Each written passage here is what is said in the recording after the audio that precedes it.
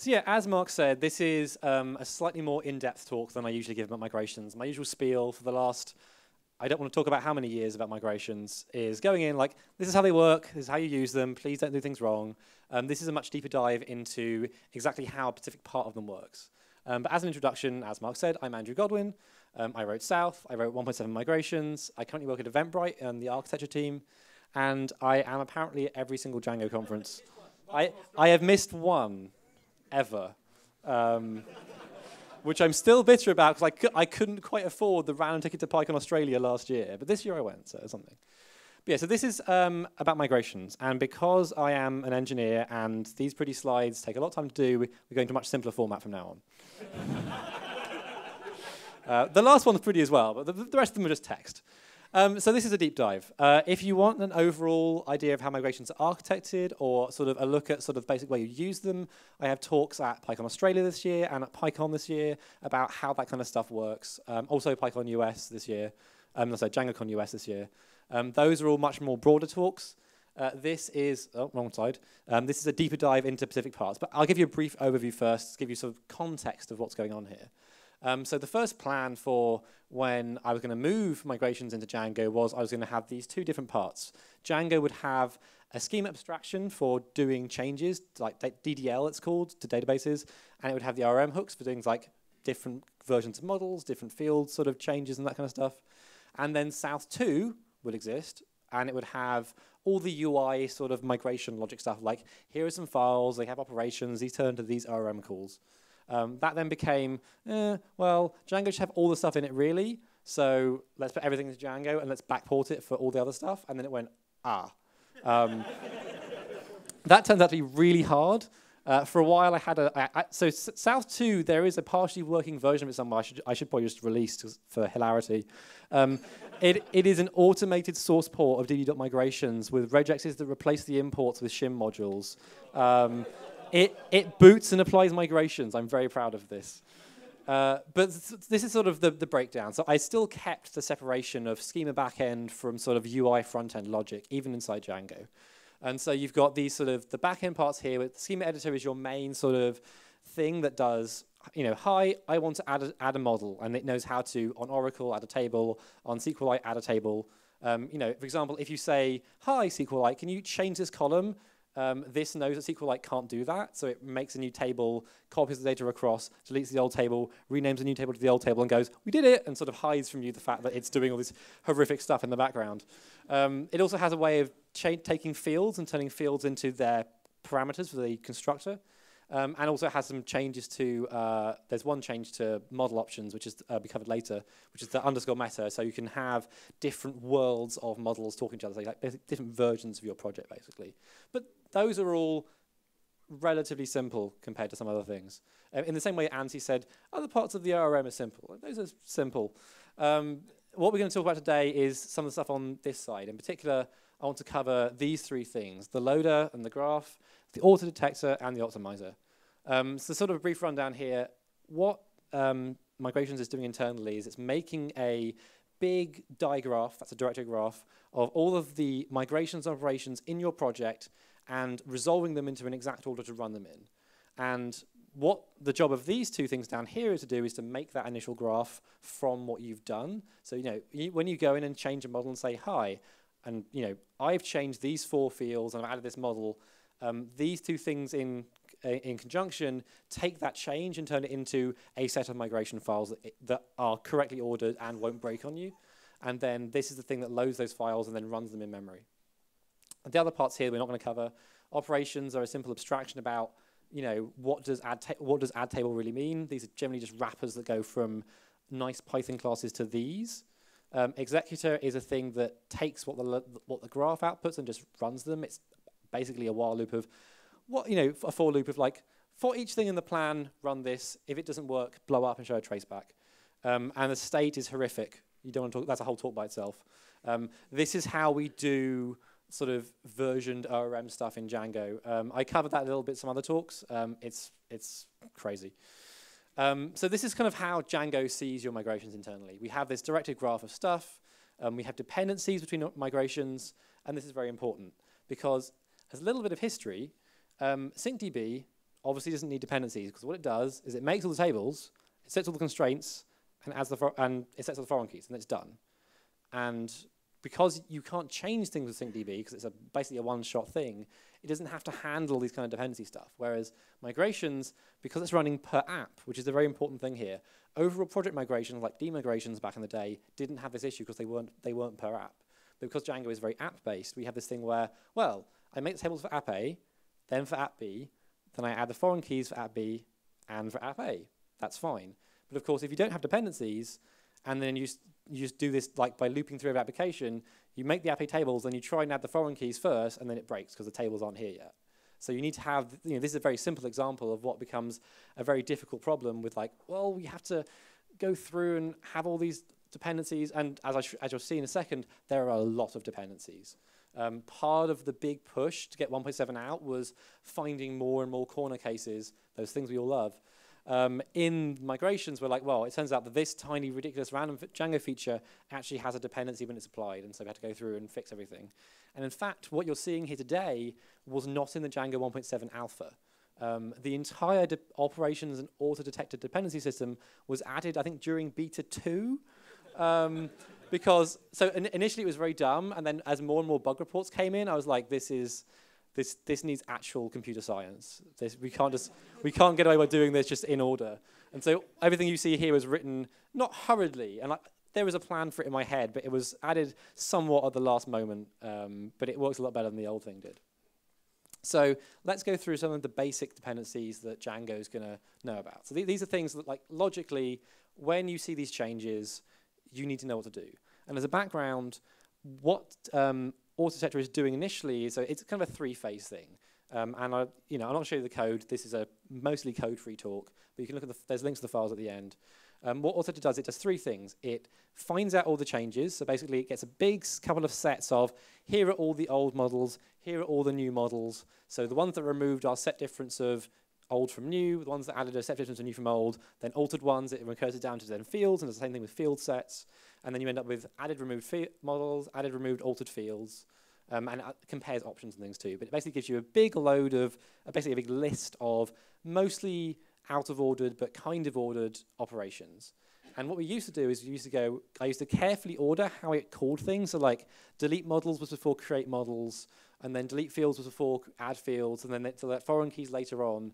And the idea was that it would make the list in that first pass in the right order. But it turns out that's actually not possible. And so what we need now is we make the list and we run through and we do a dependency manager on that as a second pass, which reorders it into the right format. And that dependency manager takes dependencies. For example, if you have a foreign key, you need to add the thing it points to before you add the foreign key. It's pretty simple. If you don't do this, some databases don't care, which is hilarious.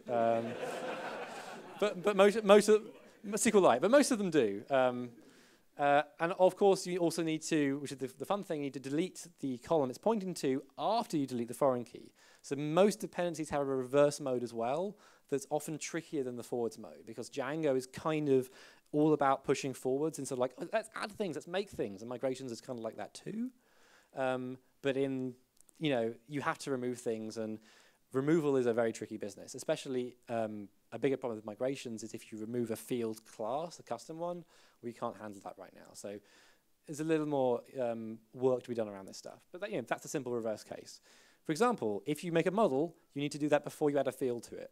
I know this seems obvious, but you have to have all these basic concepts in the dependency manager. Otherwise, because the problem is, if you don't have the basic concepts, it will reorder all the really clever ones and forget about basic things like putting fields after models. So when I first wrote this, I did all the nice complex ones you'll see at the end of these set of slides here, and then just run. And it's like, that's weird. It's trying to make models after it's made the fields to them, and it's trying to delete them before it's made them, and other crazy things like that. It got a bit crazy. So again, of course, you need to delete the model after you change a field on it. And there's one other thing that, if you had all these other things, it was like, okay, we'll just move the delete over here, and then the alter fields were just after the delete was going, we can't do this. What's going on? So that's kind of the basic stuff. There's a lot of basic dependencies in there. I'm not going to bore you with all of the basic ones. That would be ridiculous. However, tricky ones are fun. So, tricky dependencies. These are all the things, and quite a few of these bugs are things Andrew forgot Django had as features, because Andrew hasn't used them in 3 years. turns out to be a lot of weird edge cases in the Django ORM, especially in the meta class, in the options class.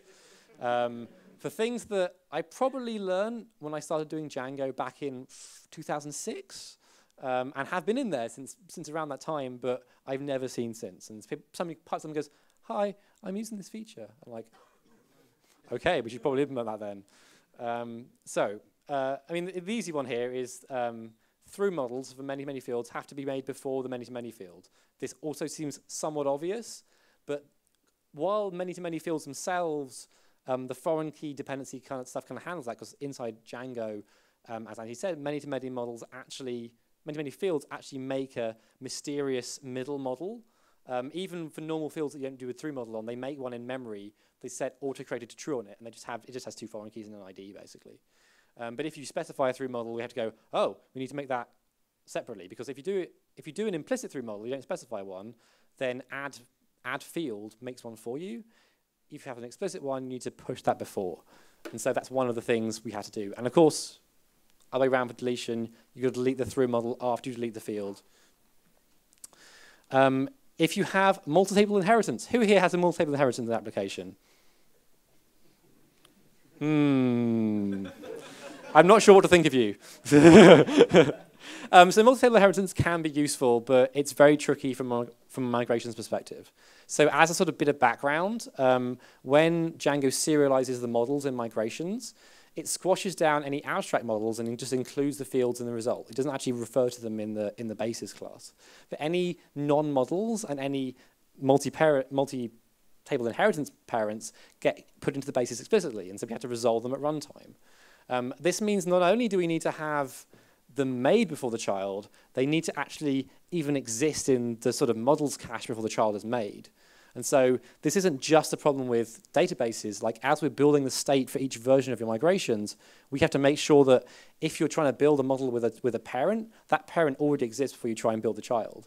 What this actually turns out to be is that A, making sure that the migration that makes the parent happens before, because in the new migrations, the thing that makes the individual versions is just run through, you just run through the migrations in memory.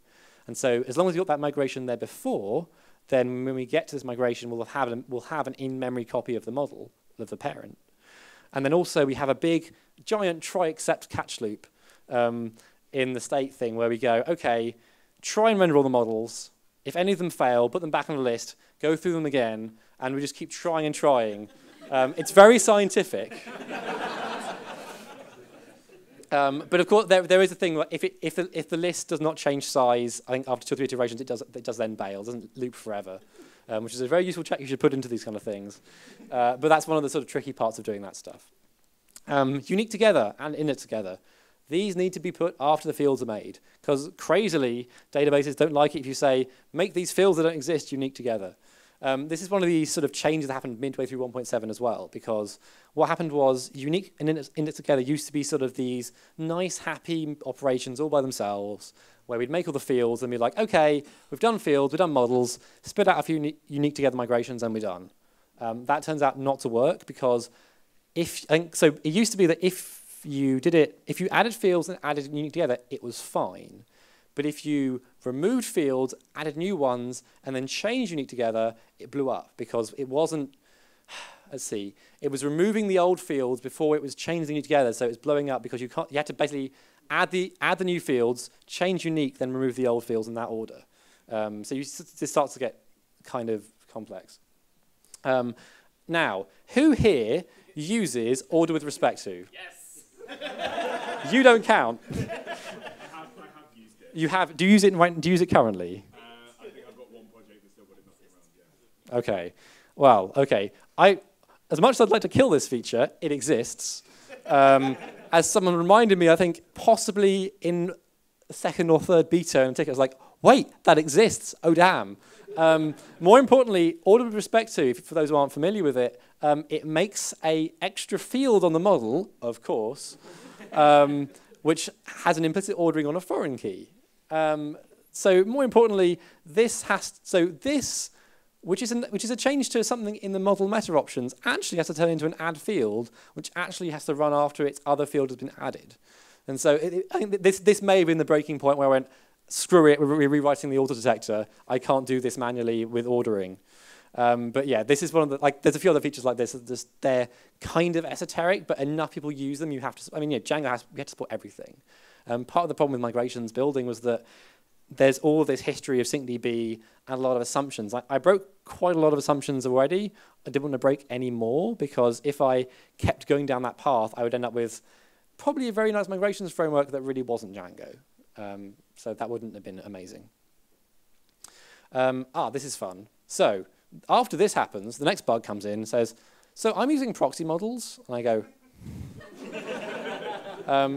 so initially migrations ignored proxy models, because, like, you know, the theory is proxy models, they don't actually have database tables, so why do we need them in migrations? It turns out if you have them as parents of your models, you need them, if you inherit from them. And so I think this bug, the person had they had a model, then they had a proxy model of that model, then they had multi-table inheritance from the proxy model down to a child. This is perfectly valid, so I have to support it, right? As much as I want to go, won't fix. I'm like, no, I'm a professional, we're going to do this. So I changed the way we do, so before this, of course, proxy models were ignored. I had to go through, change it so proxy was respected by the entire migration system to actually render proxy models, and then change the auto detector so that it actually looks for proxy models, and then it has a separate pair of sets for existing proxy models and does its own separate creations for each of those. But the fun thing is, what happens if you change a proxy model and you take out proxy equals true? So it's a one-line change for the developer. And you go, that's obvious, right? Think about it. What should actually happen when you do that? It's not really well defined, is it? So to migrations, what you're actually doing is you're deleting an entire proxy model and you're making an entire new model. And more importantly, you have to delete the model of the same name before you create the model of the same name. Otherwise, hilarity happens and the entire ORM breaks. So this was fun for a while. Yeah, proxy models. There was another feature as well where we were just ignoring stuff completely. I forget what it is now. But it turns out if you think early in development you can ignore stuff completely, you're wrong. So you're optimistic, I think is more the word. Overly optimistic. So, here's my favorite one, impossible dependencies. Yes. But they're so much fun. So, in a possibly misguided attempt to fix the author user problem, and actually they were quite a good fix at the time. Hello. No, so swappable models are quite a nice solution to the problem where Django expects to go to auth user. However, what they actually do internally in Django is that there is a registry, well, it's not even a registry, that makes things easier. Swappable models at load time just set a value on the options class of the model you're replacing, say, no, I'm swapped out for this one. And it's a pointer basically to the other model. And what happens then is whenever Django tries to hit the model, it goes, huh, and then dives down to the pointer and gets the real one. That's fine. However, and more importantly, that's fine if you set this at the start of your project. Well, what happens if you make some migrations, all the foreign keys point to auth user, and then you change the value of the setting immediately? Well, let's say you're in the happy world, you're using the, frankly, amazing built-in Django auth app. Why anyone would replace it, I have no idea. More importantly, we're actually fixing the email length bug in 1.8 with a ship migration, finally. So, you know, it's not entirely unfit for purpose now. So, you know, you've got this, you built this, okay, as most people do, you realize, oh no, I need to actually change this. But you've already got this migration. So you change the setting, and you change it to point to, let's say, a thing called third app. What actually happens is this. And then all hell breaks loose. And then, right.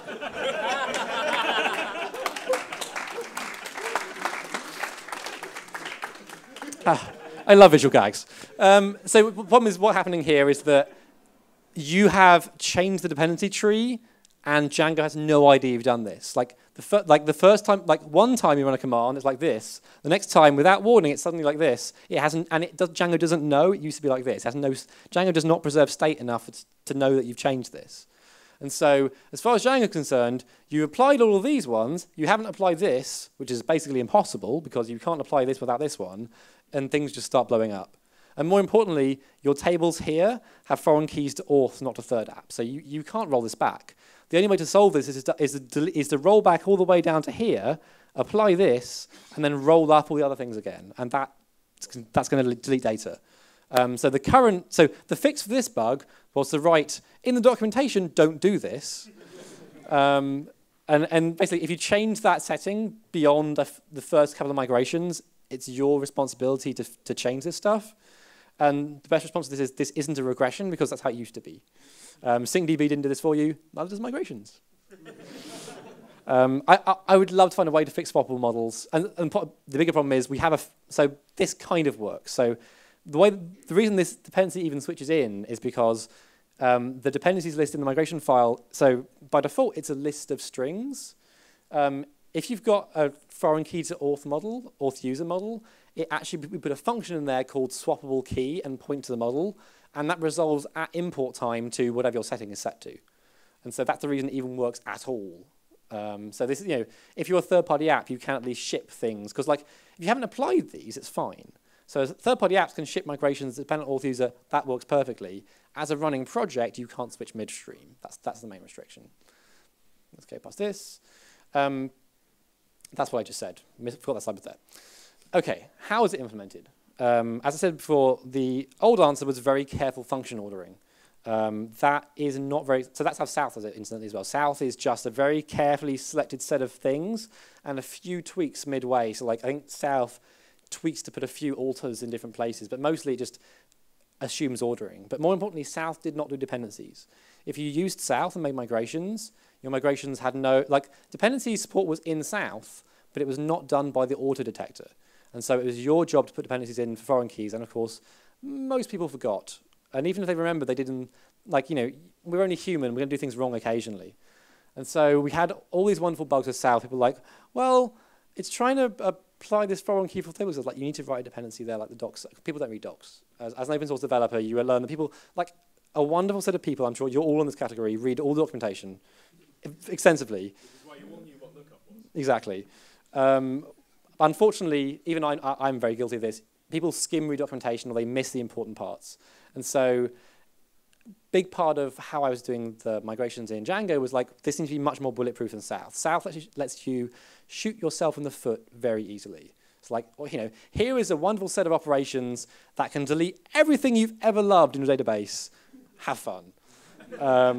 I think fortuitously, a very small number of people have wiped the database with South. I'm very proud of this. It's somewhat safe. But Django is safer. So the basic thing that goes on here is that what happens is we have, as I said before, this big list of operations. The functions in auto detector, there's a big list of them. They just run in order. They output a big list.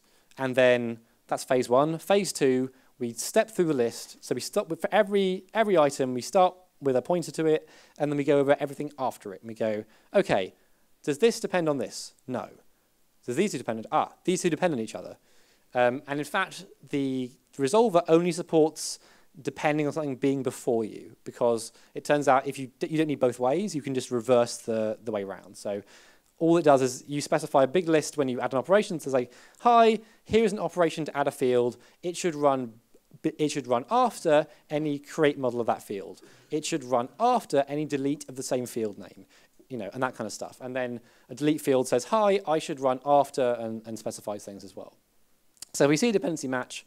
All we do is we rip it out of there, pop it in after the one it matched, and then list returns and we start again. And that keeps looping over and over again until we go through the entire list with no changes. We go, okay, we're done. We drop through to phase 3. So, it's not too complicated. There is almost certainly a much better way of doing this. My professors in university probably look at this going, this is not computer science, this is basic. But it works well enough. I'd love to improve this a little bit, but dependency resolution is tricky. The more fun part is phase 3 is we take this big list of operations. Now, at this point, all the apps and all the different operations for everything else are mixed up. So we might have make app A model, make app B model, add foreign key to app A, add foreign key to app B, all in one list. We have to take these lists, this one big list, and turn it into separate streams of individual migrations chopped at the boundaries where dependencies happen, which is trickier than it sounds. So in particular, you have to make sure that migrations, because the trivial way of doing this is having one migration per operation and going, well, we have all the dependencies, this is trivial, you end up with 1,000 migrations the first time you run it, that's not great. So instead what we do is we go through and we sort of keep going up a list, keep sort of driving this until we find a dependency. And we go, okay. And then we sort of go to all the next, you go through all the apps on the list and sort of, you try and grow different pieces of each app to work out which bits you can safely do without having a dependency clash. Then you chop them all off, it's actually called chop, I believe, in the code, into migrations, then you go up the list again. And often what this means is sort of you just keep doing one, then you move it, then suddenly you can, at that point you can then resolve the next one along. It flits around between them until it eventually ends up with all of the things at the bottom. They're all in migrations. It's happy. It drops to writing them out of disk. Occasionally, it can't resolve these. There are a couple of valid cases where I have seen operations that should be resolvable. They aren't. We've caught nearly all of them in tests, though. So if you find one, I think the exception even says, hello, you found this bug. Please bug report it to the bug tracker. This shouldn't happen. Because there's a couple of things in the dependency resolver that I know they should be perfect. We haven't quite got to resolving them yet, but we'll get there.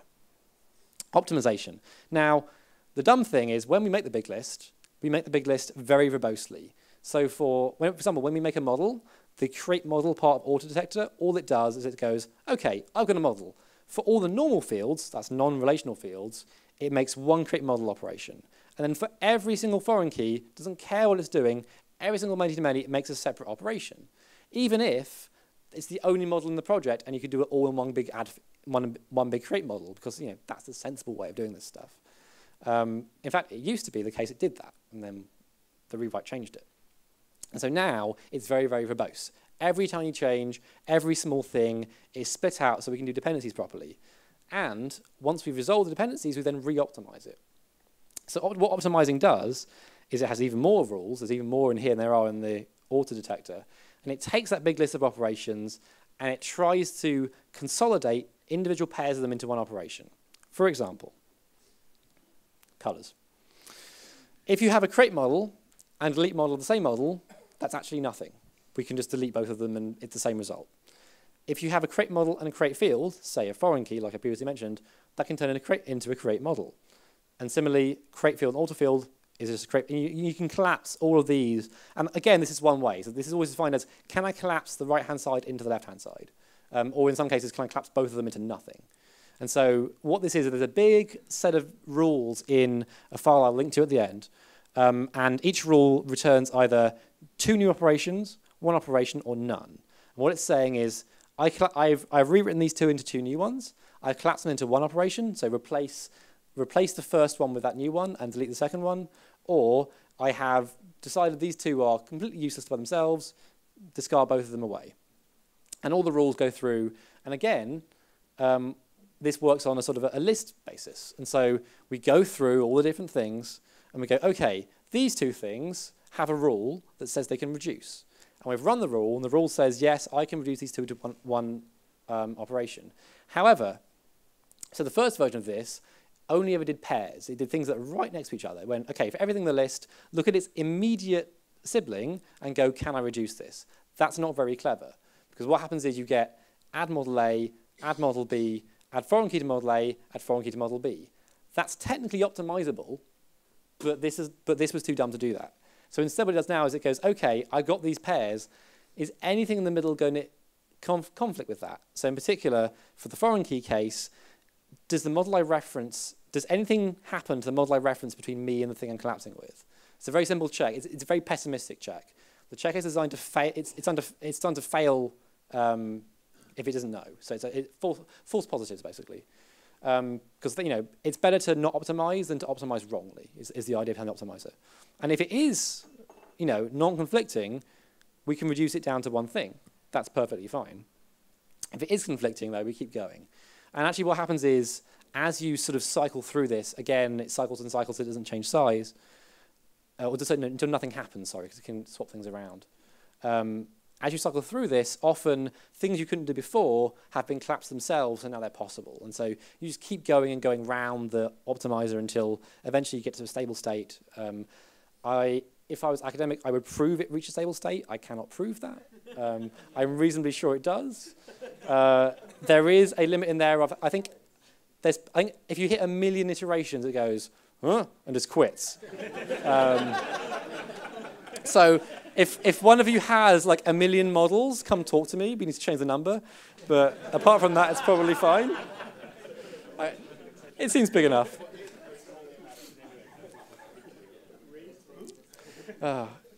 Yeah, so the key thing is this is applied after, so it's basically between phases, I think between phase 1 and 2 this is applied. So you get, so up to 2 and 3. So after dependencies, we then apply to auto detection. Also, applied after squash.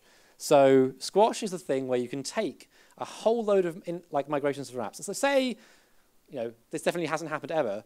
You are a big CMS that has Django in the name, and you have like 100 migrations, and you just squash them all down to 1, and South doesn't support this, and it doesn't really work very well. Sorry about that. So the problem is, as you grow, and as you become more and more of an established projects, this wasn't a problem in South's first year, because no one was using it for long enough. In South's third year, all these projects had like 150 migrations, and running through all of them initially takes a long time. We're talking like 20 minutes and hours for some people.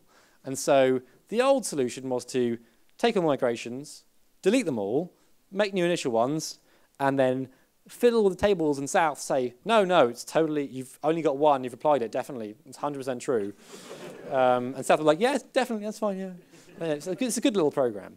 The problem with that one is, that's fine, but every time, when you do that and you commit the new files, you have to run that fake database change on every single machine the new files go onto.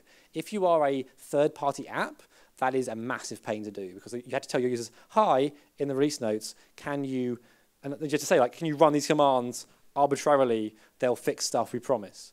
Even if you're like a big sort of website, Eventbrite has several hundred servers, running this in parallel on the servers, what if one fails? It's a lot of management overhead. The new solution is Squash. Squash basically has this thing where you have a whole set of migration files, and you can take all of them and squash them into one new migration that says what it replaces. And these can coexist in the same directory. And so what actually happens is the migration class, so each file is a migration class, there's a thing called replaces, and it's a list of names of migrations. And as you'll see in a second when the graph stuff, when Django loads up, it goes, we have all these old ones, we have a new one that claims to replace them, so we're just going to load the new one instead and run through that. And if we just, how this is done in simplicity is you take all the old migrations, you get all the operations lists, you append them to each other, and you write a new file out. Sounds great. It's a very long file that happens though, because you've got, a year of history of all these changes that have happened. You've added 100 fields, you've got 100 add fields. So between the appending and the writing out, we actually run the optimizer over it as well. So when you squash, you actually have all of your add fields are squashed up as much as they can into a new create model and stuff like that. So it's a lot smaller than it necessarily has to be before. The final part here is loading and the graph. So, once you've written all these files to disk, it's great. We have to load them into memory. And we have to load them into an actual graph data structure. So Django now has a graph data structure that has things like, get me the leaf nodes, get me the root nodes, and all sort of basic things for a kind of digraphy tree thing. It's got a technical name, I'm sure. Not very good technical names. And so when we load these from disk, first of all, we scan the disk. We scan all the modules of all the apps. We look in migration module settings, like if you've changed the module that migrations live in, look there instead. We load everything with a .py extension. As Vincent talked about .pyc stuff as well. That's still sort of up in the air a little bit. And then we import all of those into memory. We nab the class out of them called migration, and then that class becomes the node in the graph. And migration classes inherit from a common base class in Django called migration. They have basic functions and basic methods and parameters. By default, operations is empty list in case you didn't want them. Replaces is an empty list. Dependencies is an empty list. And then we have this big sort of flat set of migrations, and we go through and we look at all the dependencies, and we link all the dependencies up. So we sort of traverse through the entire list and then tell the graph, okay, there's an edge from here to here, there's an edge from here to here.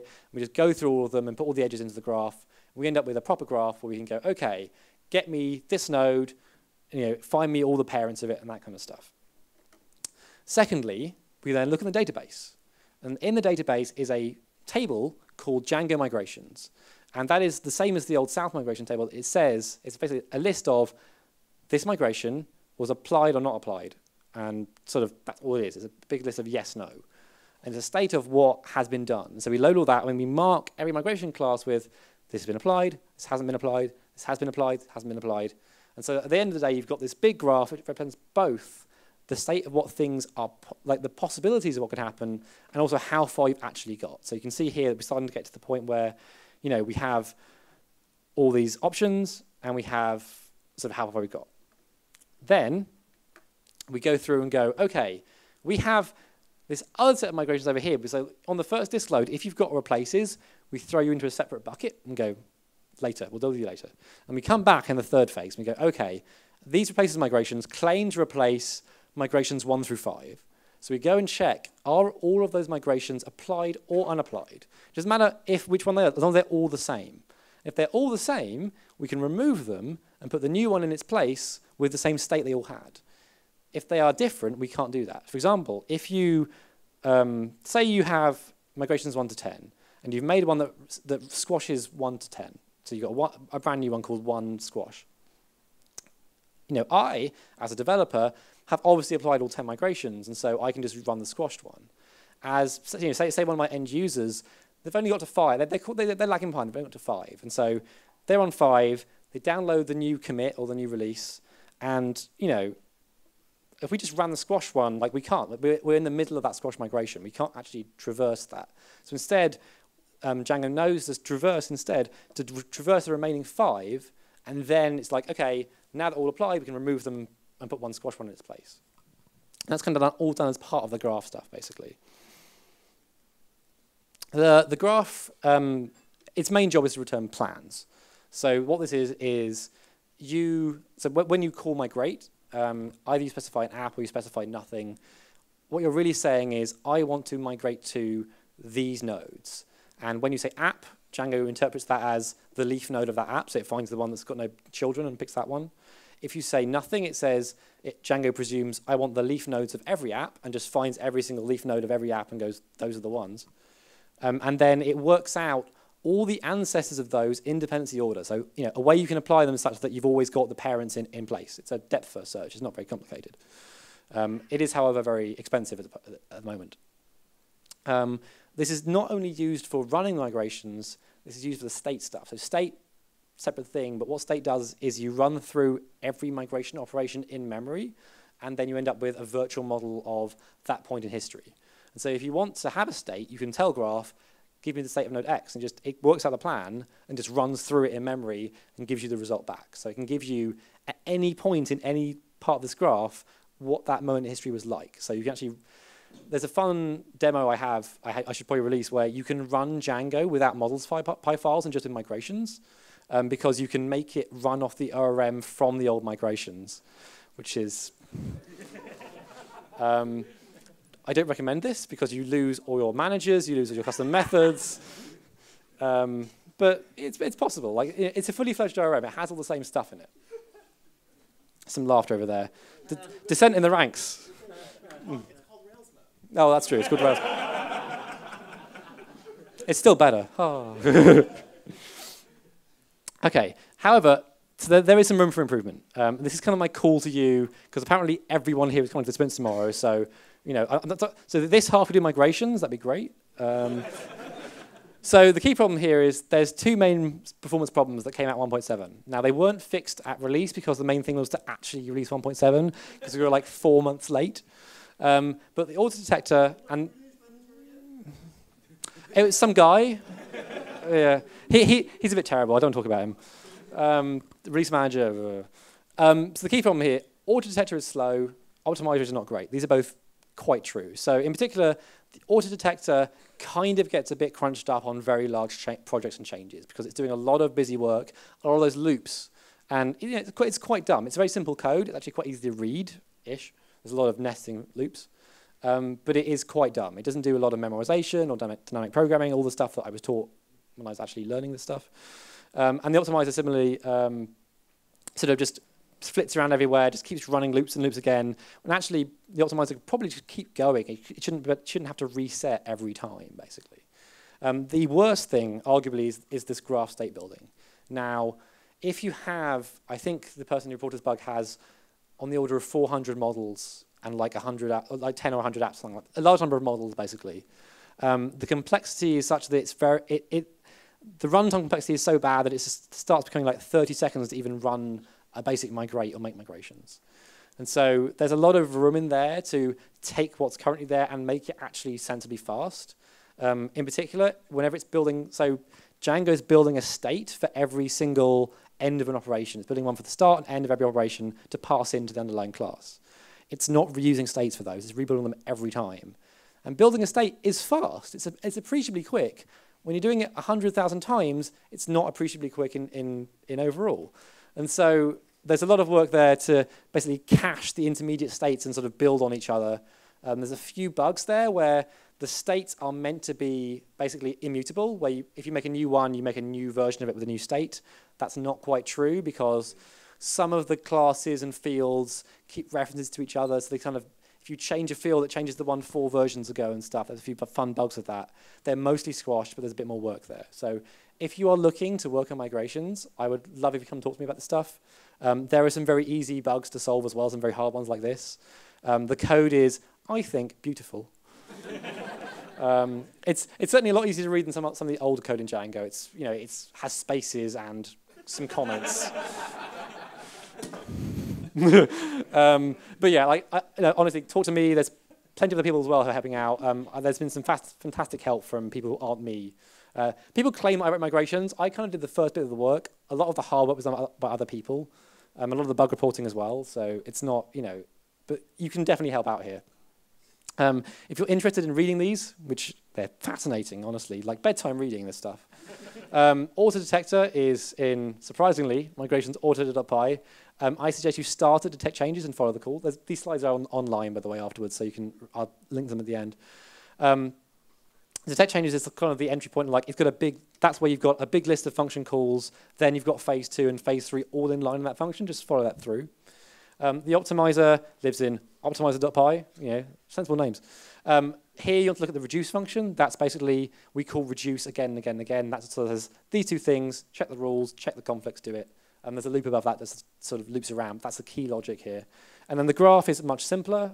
Graph.py is just that data model I talked about. It's not got much logic in it, apart from sort of the planning stuff. And then loader here is things that's like squashing, replacing, and that's where you can see like how Django loads things into memory. Thank you. I think we've got some other questions as well. So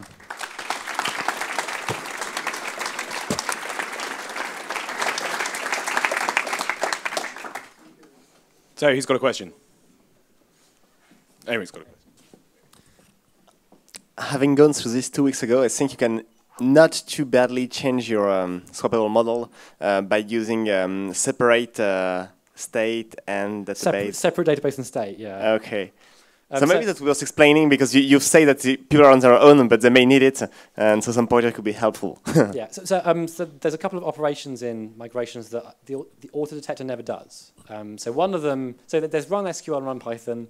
They run SQL and Python relatively obviously, and there's the hilarious separate database and state, which what it does is it's a migration. It's an operation you give two lists of operations to.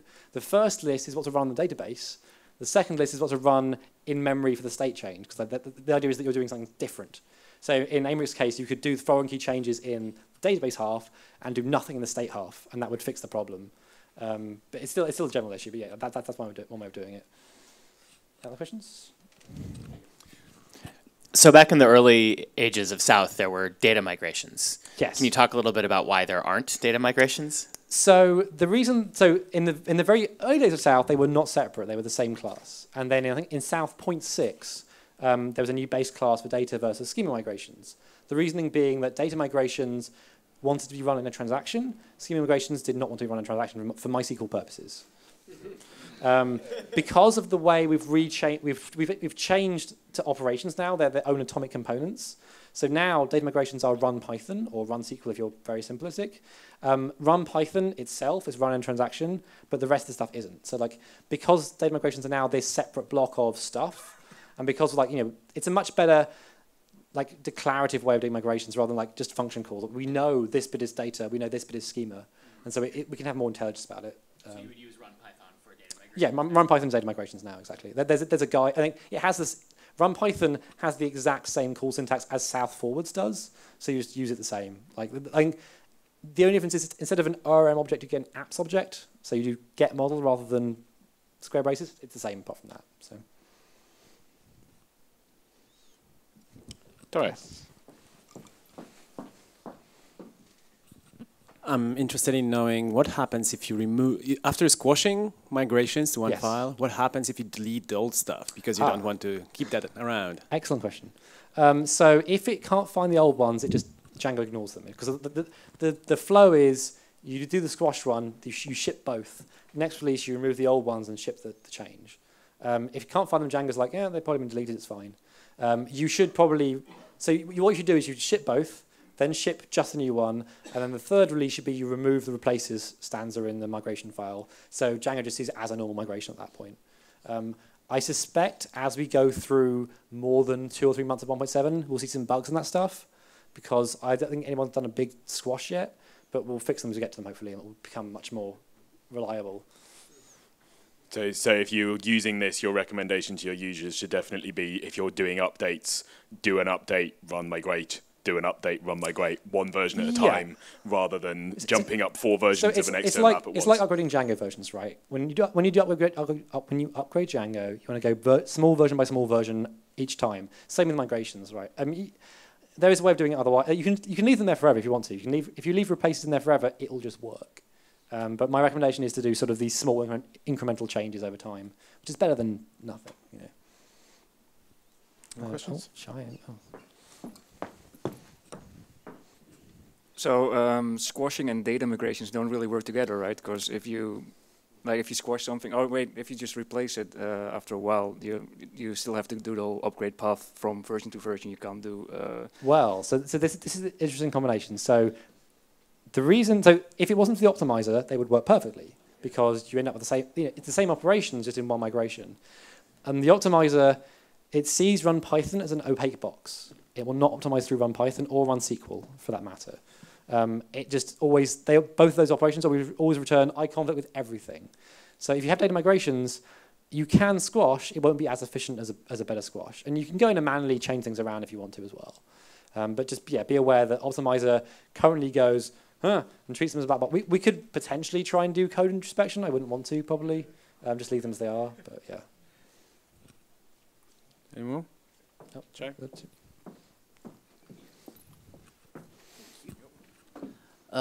Can you have parallel squashes? I mean, suppose you have migrations 1 to 10.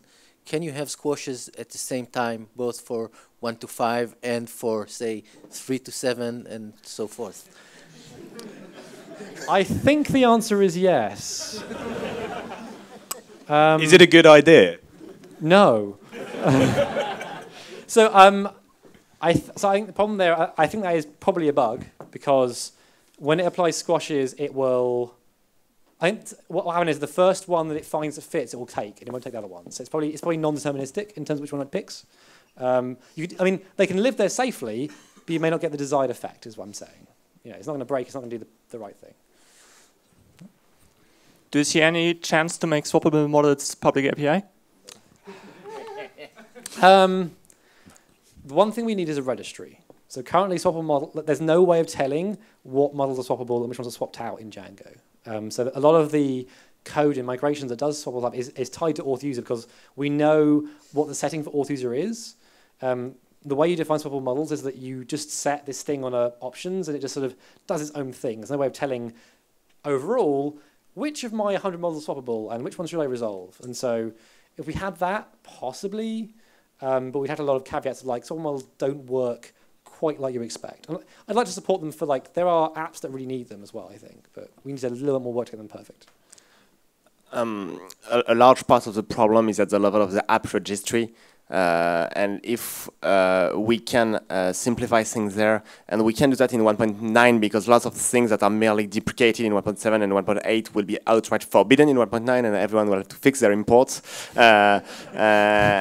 And well, this is debatable because attempting to control the import sequence is complicated, but well, we haven't found a better solution yet. And so when we get there, it may be easier to do stuff so we can track that better in the app registry and figure it out when Django starts, loads model, etc. Maybe. Yeah, exactly. Like if we can solve that one problem, it's fine. But solving the problem itself is an issue. So yeah, I'm hopeful we can do it.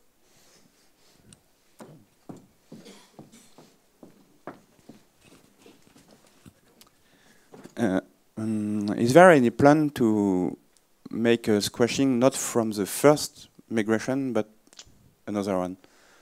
So technically it's possible right now. It's just that the command is hard coded to start at 0001.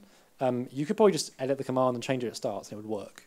There's nothing in the logic that prohibits squashing any other set of migrations. It's just that I saw no reason why people would want to necessarily. But yeah, I mean, if you want to, yeah. I can give you an example. But yeah, well, I'm sure, yeah. As we've seen before, my assumption's not correct most of the time. Yeah, like, if you want to, you could even manually squash them by just copying and pasting operations into one file and putting it in yourself, so yeah. Sometimes in big projects you end up with these huge apps with like 30, 40, 50 models, and you want to split them up, do a big refactor. Is there any story in migrations to help you with that? Yes, I mean, that's one of the currently big open questions is, can we do model moving across apps? Right now, that's not a natively supported thing in migrations. Because we do automatically support the renaming of a model. Yeah, so rename models inside an app is now supported. However, that is still heuristical. So the problem is, if you rename a model, it looks like you've deleted one, added another one that looks exactly the same. And so South should go, you've deleted one and made one, and did that. The new stuff heuristically checks and says, it looks similar enough that I'll go with it. And it prompts you every time, in fact. But that would all be heuristical. So we had to go like, well, this model's vanished. This other model in this other app has the same name and the same signature. They're probably the same. Do we want to do a rename? So like, it would have to still be heuristical and like asking questions and stuff. But there's a framework for that, so we could do it. But it's just not in 1.7 yet. Would it be worth for something like that having hints that you can stick on the model to say, this is what I've just done? It could be. Like, so right now it's interactive. We could change the hint system instead. And the way it actually works, there's a questioner class. And the questioner class basically gets told, it gets asked, should I do this? And either it asks the user or in tests it actually has pre-programmed answers. But we could change it so it looks for hints instead. Like, it's a kind of abstracted thing of like, should I do this? Yes, no. As a complement to the question, I think you can rename a model across app with separate database and state again, and you just rename the database table and everything follows. Manually, it's perfectly possible, right? It's a thing, but automatically is the question. But yeah, manually, you can just, what I say is you can change DB table in the old app, and then in the new app, have a create model with 0 database and all in state, and it should work fine.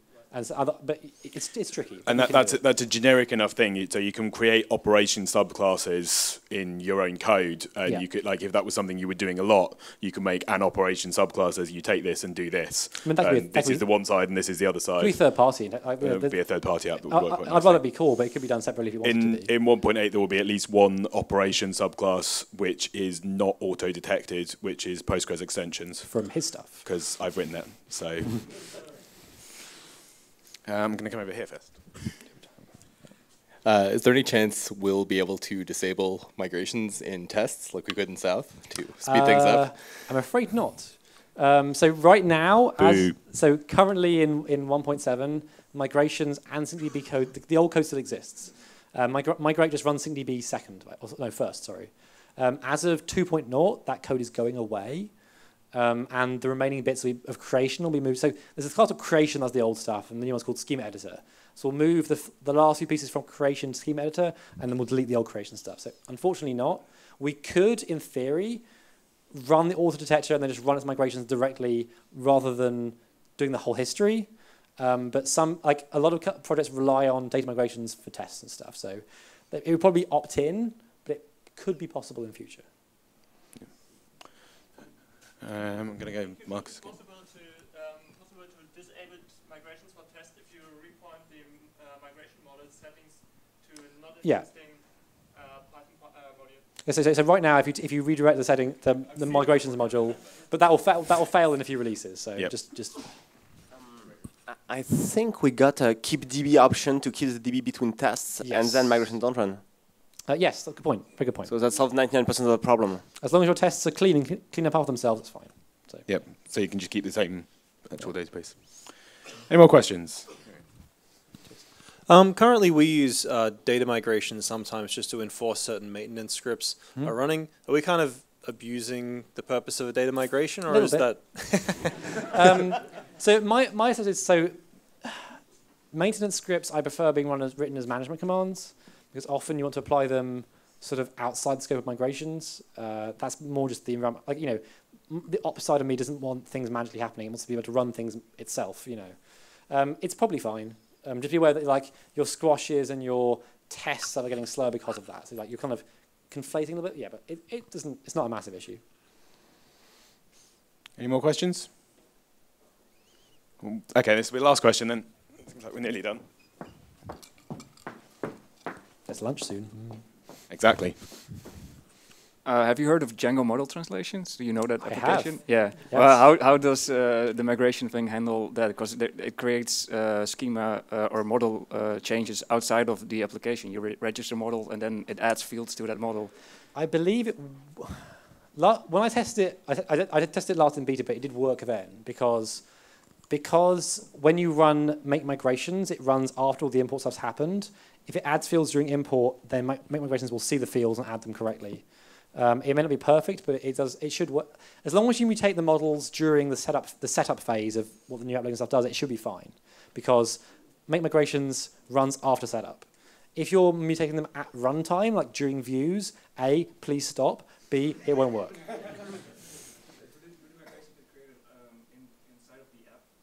Yeah, so what will happen is that Django migrations will see, it will think you've changed the models, because it's not reading the models file, it's reading the models in memory. So it will think you've changed the file and just write them as part of the app.